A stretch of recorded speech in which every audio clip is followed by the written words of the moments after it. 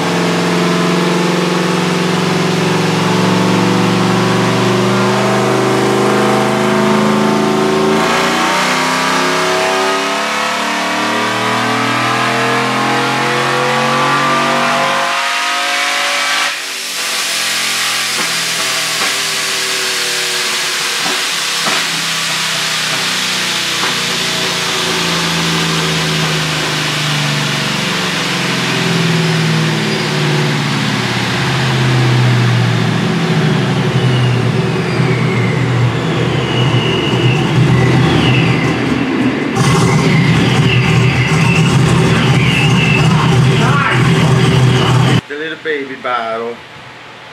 We got the Aeromotive Dual Phantom fuel system installed in Rwanda, the shop truck, and we're hoping that we have enough fuel now to feed the new Procharger setup. So we put it back on the dyno, and you know, I was just thinking it's kind of a waste of time to spend all day dynoing this thing if there's other stuff we could be doing. So we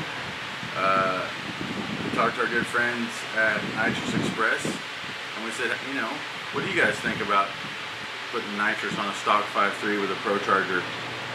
And they said, that's a great idea, sir.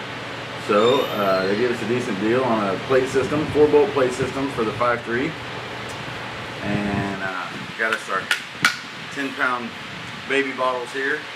We're going to put these suckers in the freezer, fill them full of nitrous, and then put all those parts and pieces to work and see what it does on nitrous too. Because I mean, if Procharger's cool, if boost is cool, then nitrous has to be cooler, right? Add a little colder intake air charge to it, a little more horsepower, and you have fun at the touch of a button. Or broken pistons. Could go either way.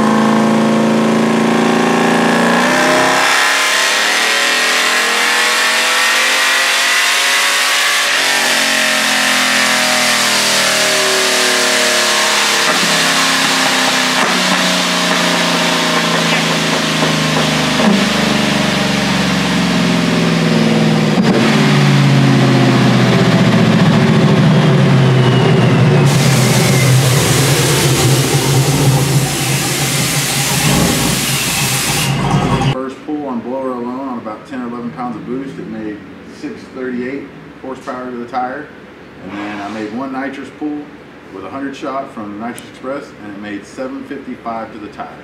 So it's a true 750 to the tire, rear wheel horsepower on a truck you can drive anywhere you want at triple digit speeds, no problem.